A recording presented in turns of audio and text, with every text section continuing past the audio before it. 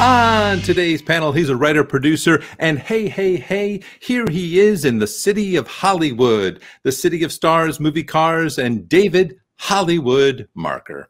Oh, wow. He's an actor who always asks, how are you going to do it if you really don't want to dance? Get your back up off the wall for Craig. Get down, Frank. Wow, I didn't know I asked that all the time. She's the creator of Nerdtainment, and I've seen her once or maybe twice. I'm seeing her right now. And the only thing I can say is that she's very nice. It is Sarah, fresh like produce, Atwood. And finally, there's a party going on right here, a celebration to last throughout the years. So bring your good times and your laughter too. We're going to celebrate with our host, Douglas Sarine. Thank you, Sarah, and welcome everyone to Sight Unseen, the coolest of online guessing games, where our Poughkeepsie panel attempts to guess the purpose, aims, and possibly even the names of unique URLs. As always, they can only ask yes or no questions, and they get as many yes answers as they can string together before they get 10 no answers and are defeated by the internet. Welcome, panel. Poughkeepsie panel. All right, let's figure out what our panel is going to be named today as I jump over here to this random team name generator. Today, the panel will be known as the Headless Mad Blitz. A blitz coming at you. It's going to feel a bit mad, y'all. I don't love headless, I think. Oh, I know. I'm Okay head. with it. Totally Yeah. okay with it. Yeah. I find headless to be a novelty in this world where we just see everybody's head constantly on our Zoom calls and whatnot. Yeah. Maybe headless is like, all right, great. For once, I'm not going to look at something new. That's how I feel on the daily, headless. Like there's nothing You going feel on. headless? Like, I thought I had a thought. The Headless Mad Blitz is going to do a little team bonding right now with a game just called Real or Fake. I'm going to describe a product by a well-known brand, and you just have to tell me if it's a real product or a fake product. Mhm. First off, great Coca-Cola tastes blended with rich, luxurious coffee in new Coca-Cola with coffee. Yes, Real or it fake? just came out. Real. I just saw it, guys. I hope All it's right. not. I hope it's not. Oh, guys, it is real. It is real. That's Very- real? Yikes. Yeah. You know, I was Yikes. on a flight once, and a guy did that. He ordered a coffee and a Coke, and then he did, and I sat and looked at him. I was just like, "That's the weirdest thing I've ever seen." And then he made them. For the health-conscious woman looking for a healthy snack, try new Greek yogurt from the most trusted fashion and entertainment magazine for women. It's Cosmopolitan Yogurt. No, I believe it. Oh, no. I think it's Oh, real. you're outnumbered, David. All right, fine. It's fake. 2-1. I think Fake. it's fake, definitely. All right, guys. No, Cosmopolitan Yogurt was real. It was a real David thing back was in right. Wow. in the 90s. From the Italian brand and manufacturer of luxury sports cars and SUV comes a shaft of sheer elegance that evokes effortless style. It's triple distilled Lamborghini vodka. Oh, that feels so elite and luxurious type Does. rich illegal? people stuff. Yeah. That is blending. So you can drink while you drive. Sure. Don't. What do you guys think? Don't. Nerdtainment does not recommend drinking and driving. No. I don't know. Neither does the Real? law, but I think it's real. You think real? Should we say I would real? say I real. don't know. Yeah, it's weird enough. yeah, there's Lamborghini vodka. Yeah, sure. That only yeah. rich people drink. How irresponsible is that? It's Truly. super. This flip-flop lined with high-quality, durable synthetic grass, so you can always feel like you're walking on cool, fresh lawn. Go No. green this summer with our grass flip-flops. Fake. Oh no, that sounds like somebody would do that though. Oh, It sounds like I think Douglas those would do are that. real. just Douglas. I think those are real. I think I've seen something about that. Oh, really? Oh, well, I if you've think seen so. Unless, I don't know. Like it feels like someone who doesn't like to wear shoes. They want that feeling of going barefoot. just don't wear shoes then. Okay, we'll go with David this time since we did All it right, last we'll go with time. fake. Should have gone with Craig. What? There is That's real? Come Yeah. on, That now, is so people. dumb. Green Giant adds just the right amount of flavor to our lightly sweetened blends, so you can fill your plate with delicious vegetable and live a balanced lifestyle. Green Giant Simply Sweet. Broccoli, carrots, cauliflower, and caramel sauce. Oh, Ugh. That's a weird mix. I hope that's fake. That's gross. Fake? I'm gonna say fake. That is fake. I just made that one. Okay, good. Harlequin, the leading publisher of romance novels, has entered into a meaningful relationship with NASCAR. Racing Hearts and Revving Engines, its NASCAR-themed romance novels, featuring cameo appearances by Carl Edwards. He is cute. I believe it. I believe it. Totally believe it. Yeah. Yeah. Yes, that seems like a match made in heaven. If they aren't working together, they should. They should. Yeah, because it's like there's no crossover really in the fandom, I would think. So, and NASCAR is a huge, population of people who pay attention to it. So then Harlequin, gets this whole new audience. And they crush on those drivers. I'm all in. I don't know. I'm outvoted here. I don't believe it. But I'll go with the panel. I'll go with the panel. Okay. All right. Yeah. Speed dating. Oh my God. This is one of the 16 novels that was put out. Sure. I'm going to read one of these. I have got to No, you're not. It's research, David. I'll just let you know how it goes. Guys, they're great. You kick back with a glass of Lamborghini vodka and you just, here's your last one. Kentucky Fried Chicken has taken finger licking good to a literal extreme with edible nail polishes. Fried chicken flavored polish in fun, fashionable shades. Available in original recipe and hot and spicy. No, stop it. Because you said edible nail polish. And I don't think people will eat the nail. Like, do you eat the nail polish? Defeats the purpose. You're supposed to have it on. Yeah. I'm going to go with no. Okay, we're saying fake, even though it sounds kind of real. We're saying fake. Really, edible nail polish sounds real to you, Sarah? I was going to read my NASCAR book while I painted my Kentucky Fried Chicken. And you can do that, guys, because it exists. What? Look at that. Why even apply it? Oh my God. Yeah. Just, drink it. It comes in hot and spicy or original recipe, and KFC finger licking good edible nail polish is a real thing. Wow. It's awkward because you got to kind of flip it around. Yeah, right. Yeah, like it's not, you got to kind of flip it around to do it. That's weird.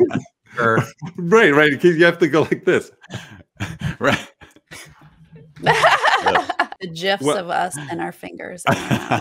Let's get started with our first website. Our first website is for an activity. Your hint is that one traditional use of this activity, or one particular purpose of this activity, was to qualify men for work on fishing boats. So we're going to give our panel a wild guess just based on that. Sarah, what activity would qualify for men for work on fishing boats? Net throwing. Net throwing. Sure. Toss that net. Yeah, casting a net. Sure. David?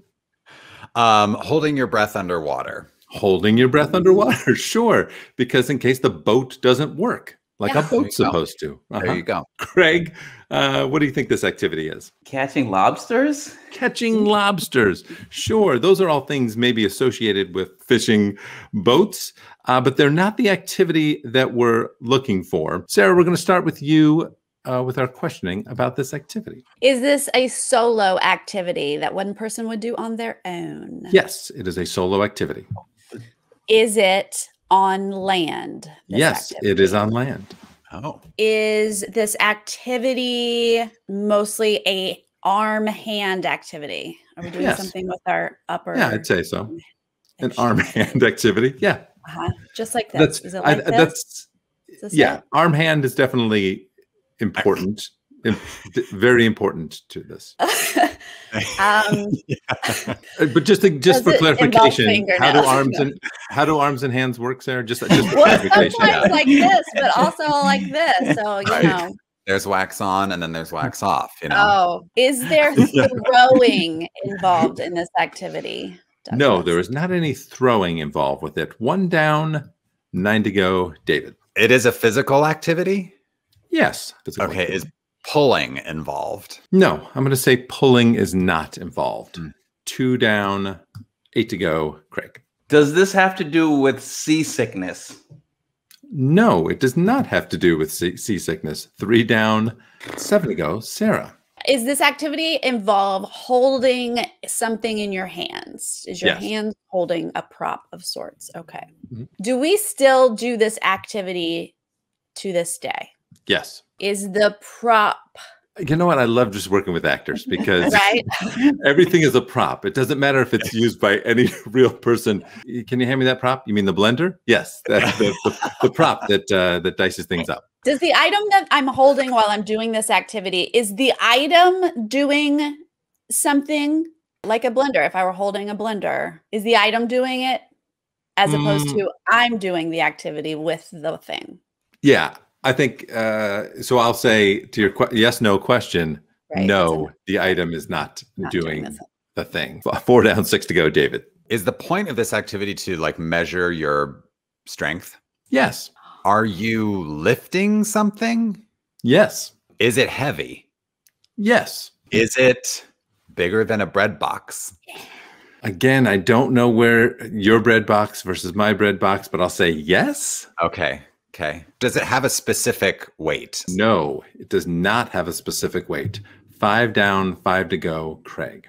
Is this item a cage? No, this item is not a cage.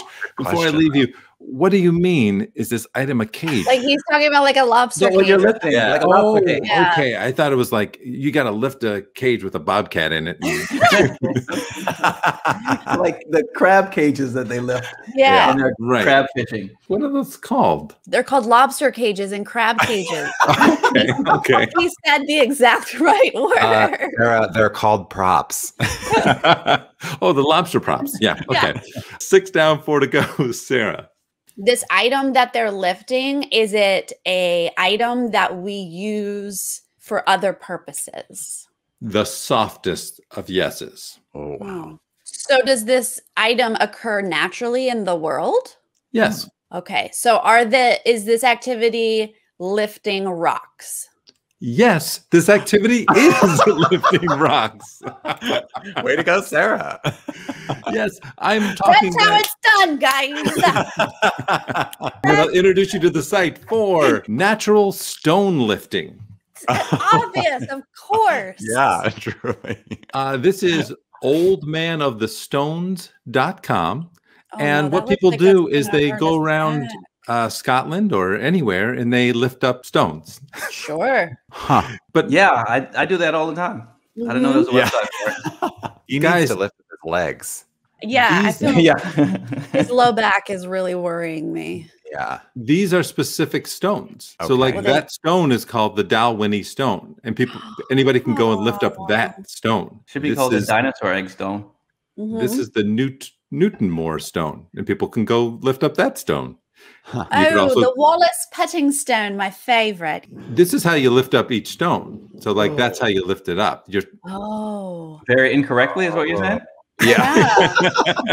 I don't feel like that's how you lift. Oh, and then you waddle it up and then you got to get under it. I see what we're doing here because they are obviously very heavy. And then once you get under it, you can get. It looks like they're making it harder than it is. I don't know. 2 stones combined weigh 733 pounds. Oh my God. I have calluses just watching this video. Yeah. Let's go around the horn. What's the heaviest stone you think you could lift? Maybe a 60-pound rock is like my see, I think I could do 100 pounds. I thought 100.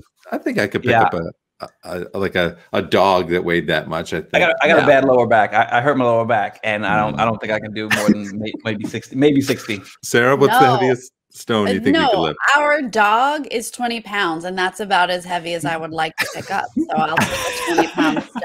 I'll say this: I've never looked at a stone and been like, "Man, I want to lift that." No. I know. I always feel like that's good where it is. Good. It's supposed to be there. Look at where that stone ended up. Yeah, right. Good on you, stone. Good, yeah, right there where you live. Yeah. For something with no legs to get here, you deserve it. Well done, Headless Mad Blitz. Hello. Oh, yeah, look at that. Guys are off to a great start. For our next website, we're looking for a unique facility. Your hint is that this facility provides one automated service to people. Give our panel a wild guess based on that. David, what automated service do you think this facility provides? Automated service? It delivers you a cupcake. Oh yeah, cupcake machine. Of course, yeah. Craig, what automated service do you think this facility provides? He kind of stole mine. I was going to say food, but let me think. What automated service does this Well, there's other foods beside cupcakes. I just want to be clear to our audience. There's fingernail polish. There's fingernail polish. Yeah. Cupcakes. I think there was a third thing, but I forget what it is now. I'm gonna say massages. Oh, massages. Oh. Yeah, that's something. Sarah, what do you think? Key cards, swipes, swiping. I think you got it. Key card swiping. That is very unique. A facility that just swipes key cards. Yeah. It's unique.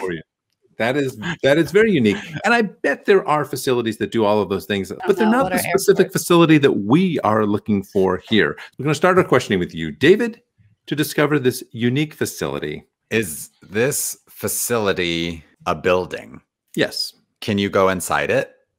No, you cannot go inside it. 1 down, 9 to go. Craig. Is the automated service regarding self-care? No, I would say the automated service is not regarding self-care. I need a yes. I need a yes from you. Yes. Yeah, at some point in life. I need a yes from you at some point, okay?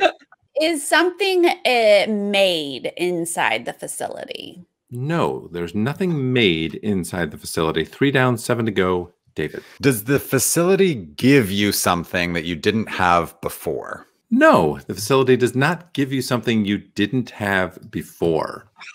4 down, 6 to go. Okay, so this is the question that I wrote down. I wanted to specify. So we can't go inside, but are there workers inside? Don't ask that, Craig. Talk to the group. Okay, so yeah. Oh, wow. Sarah's going to feel bad. Okay. I think he said humans or people don't go inside. So that would be workers. Okay. So it's a fully automated facility. Yeah. The facility provides an automated service, and there are not people inside. There are no people inside. Craig, you just got a yes. That was a yes. I just want you to. So yes, there are no people inside. Next person, please. Yeah. Does this have to do with ticketing of any kind? I think so. Like getting a ticket or giving a ticket. Yes. Related to this automated service. Yes. Okay. Are you buying something? You're buying the service. So yes, you're buying the service. Is this a booth? Like a ticket in a booth or whatever that you would pay? Like, is it like a standing booth that you walk up to or like, for instance, an ATM? Yes. There we go. Wow. It's a booth of sorts. It's a kiosk of sorts. Oh, a kiosk. That's a great word, Sarah. Does it have anything to do with parking? Yes. Oh. Is it an airport kiosk? No, it is not an airport kiosk. 5 down, 5 to go. Sarah. I think that this is a parking kiosk that when you pull up into a parking lot, you look that you're in parking space number 13 and you go over and you pay that you're at 13. So there's not anyone in this kiosk booth. And now you just need to know more. If that's your yes, no question, I'm going to call that your yes, no question. I'm going to say, no, that's not what happened with the situation. 6 down. So, 4 to go. Sarah, you don't pull up to space 13 and go tell the machine you're in space 13. Yeah. Okay. All right. David. Okay. I would like to know if this is a parking kiosk for a specific kind of vehicle.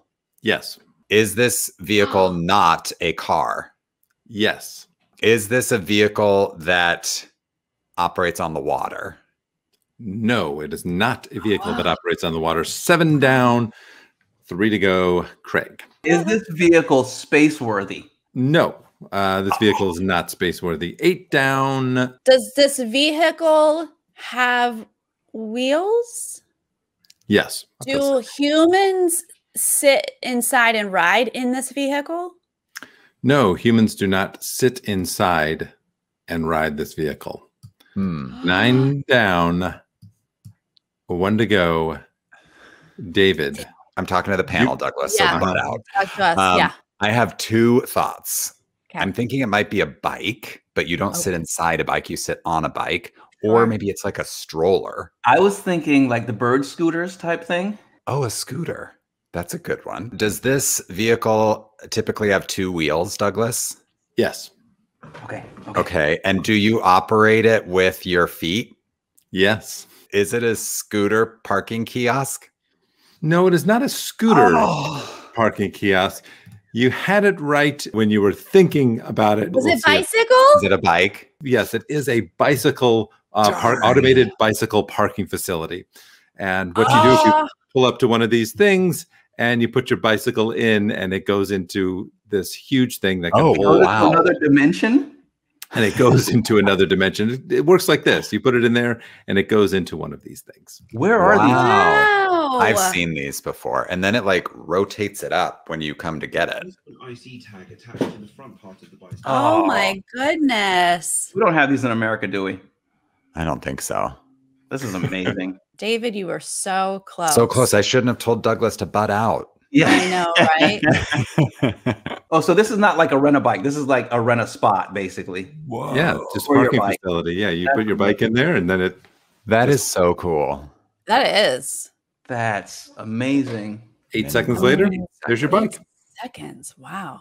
I wonder if ever the wrong bike comes out and you're like, excuse me, it ate my bike. Right. Good job. We were so close. We were close. Oh. We're moving on to our internet speed round, where we're going to test your internet speed by putting 120 seconds on the clock, and you just keep throwing questions at me. No's don't matter. Turns don't matter. Ask me questions. I will do my best to answer as many questions as I can. We're looking for a unique Instagram, and this gram has 7.4 million followers and is simply a dude with something. What is that something? A sign. Is it a sign? It's a dude with a sign. Boom. You guys got it. Wait, what? What? That was Craig, a bad blitz. In That was 1 second. That's a record. Wow. 100% a record. Notes. No notes needed. Craig, now, do you God. subscribe to Dude with a Sign? Are you a follower? I do. What? I do. It's an Instagram of a dude. Oh, I've seen this I have heard guy. of it. Yes, of course. Dude with sign. Yeah, sure. Is it the same guy? It is. It's the same guy with the sign. Different signs. Yeah. Different signs. With And different his signs signs. are very witty usually. Yeah, Sarah, do you think this sign is witty? Oh, no. Rude. Seinfeld is way better than Friends. What made you follow this site? Somebody that shared a post that he had, and I thought it was very witty. Yeah. So basically, peer pressure. Yeah. He certainly has been doing his work during the pandemic, going out there with his mask and holding up signs to keep people cheered up, and then doing fun little things like very great. Very Great. Current. Do we agree with this? I don't agree with this. We don't agree with that. What do you think is the best Christmas movie? Elf, hands down. Dude, I'm so glad that you said that because That's I a agree. good one. I agree. Good panel, guys. Good panel. wait a minute. Are we all in agreement that Elf is the best Christmas movie? I think I do agree with that. Wow. Craig went from like no to immediately correct in 1 second. Yeah. I intimidated Douglas into giving me some yeses. So yeah. I was still starting with, is it a prop? For this round, our panel tries to guess a famous person or collection of people, living or dead, that has an official website. We offer no clues. Craig, we'll start our questioning with you to discover the website of this famous person. Is it Betty White? No, it is not Betty White. 1 down, 9 to go. Yeah. I'm going for the records. I do appreciate that. But I'm gonna actually try to narrow it down. Is this person a female? No, this person is not a female. 2 down, 8 to go, David. Is this person alive? Yes, this person is alive. Is this person an entertainer? No, this person is not an entertainer as described on their Wikipedia. 3 down, 7 to go, Craig. Has this person had in the past a reality TV show? No. 4 down, 6 to go, Sarah. Is this an author? Is this a writer? They have a book out, so yes. Okay, so they've written, but it doesn't sound like that's their like main profession. Okay. Yeah. Is this man a expert in some field? Yes. Does he host a show, a television Yes. show? Does he host a show that is about his trade, his expertise? Yes. Is his expertise cooking? No, his expertise is not cooking. 5 down, 5 to go. David. I was going to pull a Craig and be like, is it Alton Brown? But is his expertise politics? No, his expertise is not politics. 6 down, 4 to go. Craig. Narrow it down. It's good. Is this a white man? Yes, this is a white man. Is his expertise sports? No, his expertise is not sports. 7 down, 3 to go. Sarah. What? Yikes. Is his his expertise home and lifestyle? Home lifestyle. No, his expertise is not home lifestyle. I think you were looking for anyone in like a Love It or List It or David Bromstead or HGTV, right? Is he over 40? Yes. Is he currently the host of a show? You know what? I'll give you the softest of yeses on that. Softest of yeses. So he's not currently the host of a TV show. Oh. But I'm glad I didn't put TV in that question then. Yeah. Basically, he has a podcast. I think I can give you enough. I understand. I can give you that as a hint. So. Is his expertise something in academia? Yes. Write that down, Craig. Write that down. Is it based in sciences? Yes, it is. Is it Bill Nye? It is Bill Nye. We did it. Talking about, guys, welcome to the official website of Bill Nye, the Science Guy. BillNye.com. Science, y'all. Importante. It's not what we think of first, but it's very important. And we do. He did used to have a show.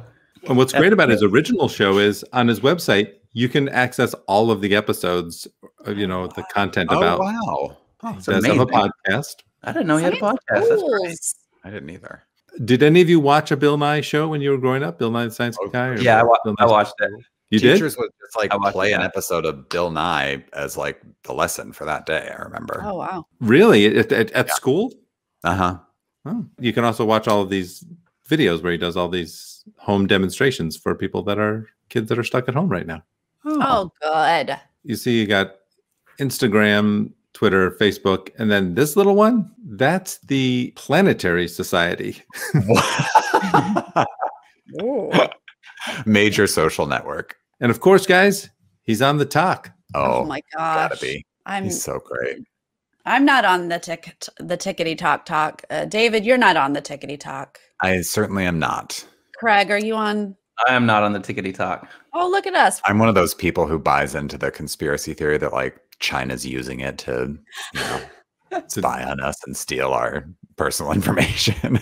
Not that I have anything worth stealing. Yeah, what are they going to do with that personal information? Yeah, that's what I always say. You can spy on me. I'm okay with Big Brother. I got nothing to hide. I'm pretty boring. I have plenty to hide, guys. I have so much to hide. Wow, Bill does a little of everything. We did it. You guys, this was good. We were 3 for 4, and I think we were so close to that 4. Yeah. There may even be debate in the comments on whether or not you got that, but I'm going to say that the Headless Mad Blitz went 3 for 4 today. The score today was Internet 1. The Headless Mad Blitz 3. That's our show. A special thanks to all the websites we mentioned and to the internet for being the 17-year-old aristocrat who falls in love with a poor artist aboard the luxurious, ill-fated RMS Titanic. Please like, subscribe, comment, and Patreon Nerdtainment. You won't regret it, and we certainly appreciate it. For Craig Frank, David Marker, and Sarah Atwood, I'm Douglas Sarine. May all of your search results always be optimal.